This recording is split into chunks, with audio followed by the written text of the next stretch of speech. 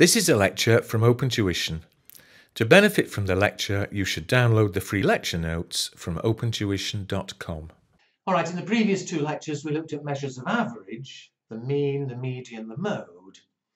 In this lecture, we're going to look at measures of dispersion, which you'll see in paragraph 5 of the notes. You need to be aware of something called the range, the variance, the standard deviation, and the coefficient of variation. Well, to explain what they are and what we mean by dispersion, I'll explain with the examples 4 and 5. And first of all, example 4, it says for the information in example 2, calculate these 4 measures.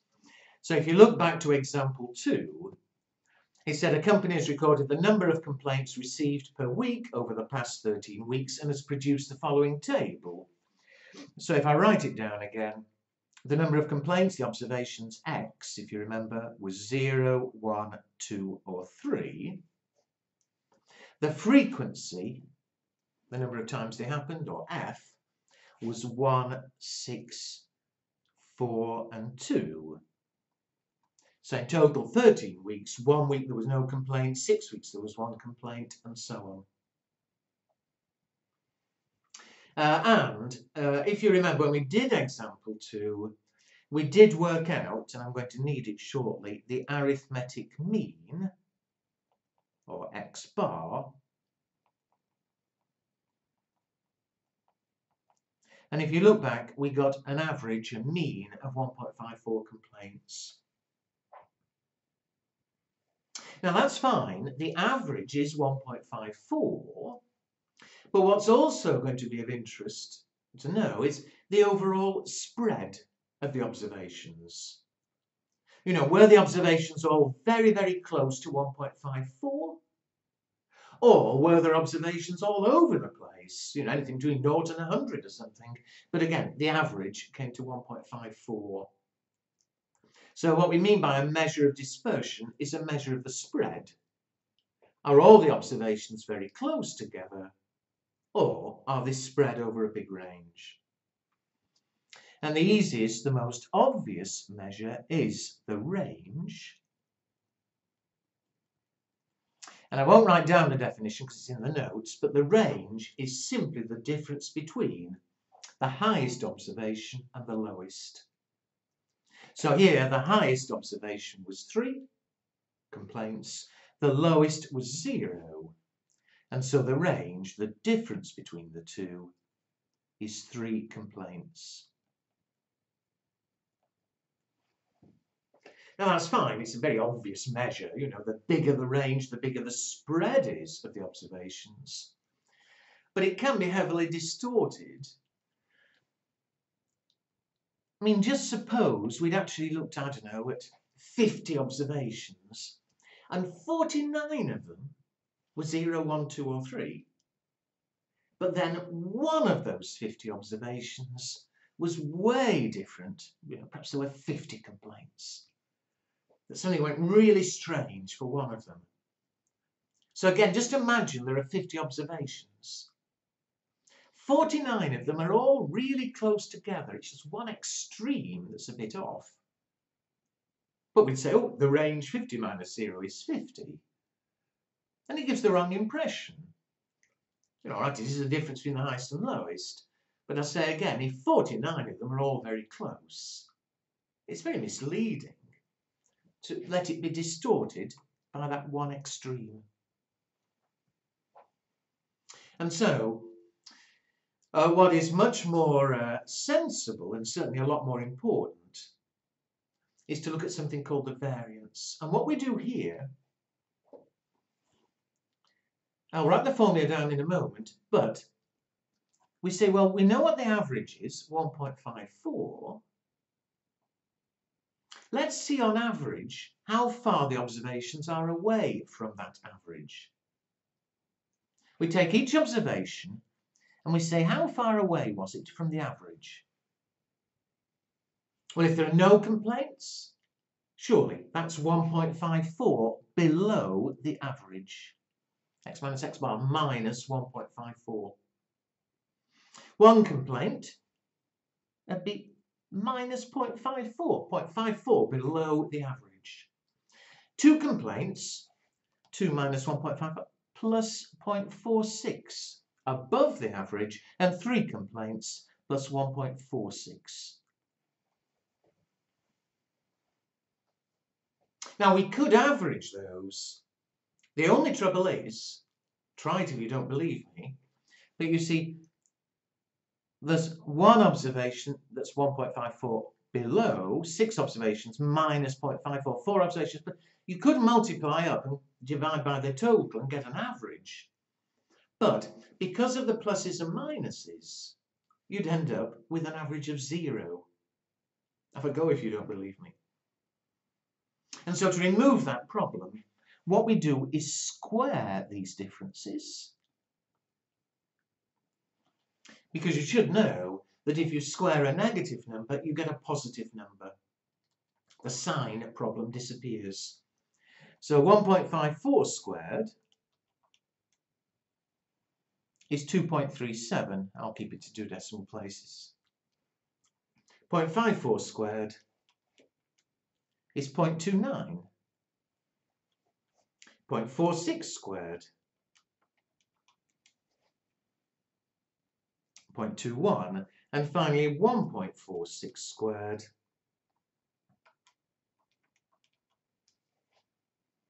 2.13. And again, they're all positive. Squaring a negative number is a positive number. And we then take the average of those. So just as we were doing before with the arithmetic mean, we multiply each of them by the frequency. And then to get the average, we'll divide by the total. So 1 times 2.37 is 2.37. 6 times 0.29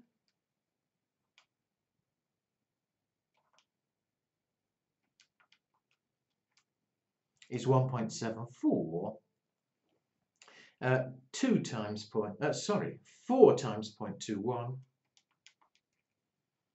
0.17, and 2 times 2.13, 4.26. So in each case, I've squared them, multiplied by the frequency. So to get the average, let's add them up and divide by the total number. So 2.37 plus 1.74 plus 0.1, start again. 2.37 plus 1.74, 0.17, 4.26. The total is 8.54. That, if you remember your sigmas, is sigma f x minus x bar squared. To get the average, divide by the total of the frequencies, sigma f, and this gives us what we call the variance. So the variance is the total of these squared differences divided by the total number of observations, which here is 8.54 divided by 13, which is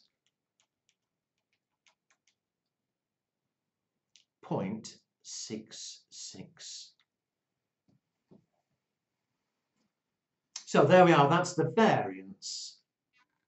It is a measure of spread in that surely, think about it, the bigger the spread of the observations, the bigger those differences would be, the bigger the squares of the differences, the bigger the average.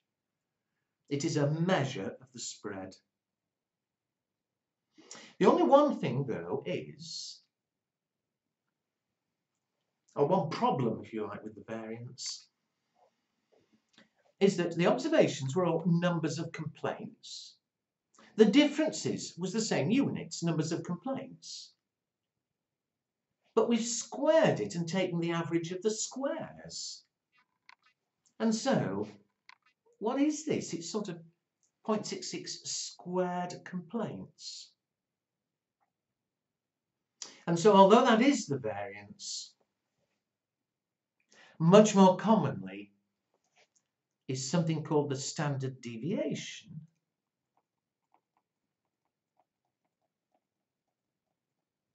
The symbol for it is sigma.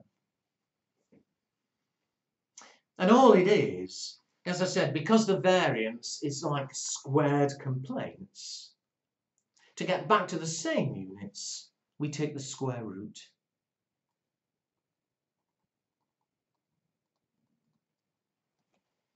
And so for this example, the square root of, 0.66 is, sorry, start again. The square root 0.66 is 0.81. And we are back to the same units. It is complaints, or whatever the observations happen to be. But that's the standard deviation. And you'll see in the next chapter, the standard deviation is absolutely vital. But regardless, there we are. So the range, the difference between the highest and lowest. The variance, a bit messier. Square the differences from the mean. Get the average. The standard deviation. Same exercise, but we then take the square root of the variance. And so here it's 0.81. Just one more, pretty easy one here. But now this is a measure of spread 0.81. But as to whether that's big or small depends really on what it was we were looking at. I mean, here the complaints are 0, 1, 2, 3, so they're all small. So 0.81 is reasonably big by comparison. But had they been going, anything from 0 to 100, 0.81 is really tiny. And so it's difficult to say whether 0.81 is a big spread or a small spread. And so one way we could check is looking at the final one, which is the coefficient of variation.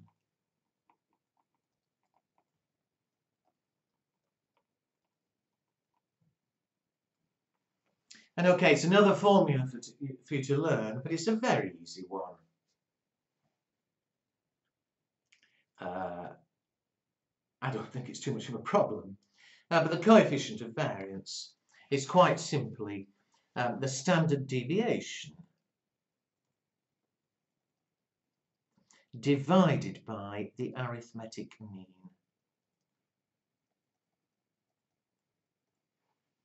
So here the standard deviation 0.81, the arithmetic mean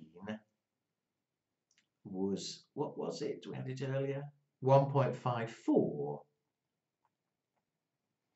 And so the coefficient of variation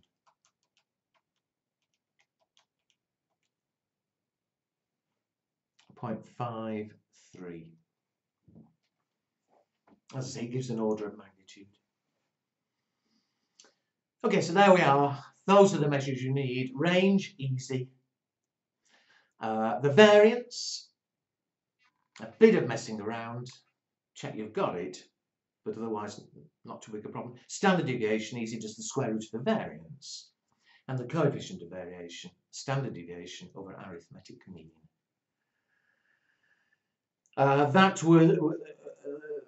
That exercise, there were discrete variables, if you remember. The complaints were 0, 1, 2, 3. Was there a 4? I can't remember. No, 0, 1, 2, 3. The next example, for completeness, I will do it with continuous variables. The example 3. But it's exactly the same logic, the same approach. So you don't get bored, we'll stop this one. But the next one, I'll work through example 5.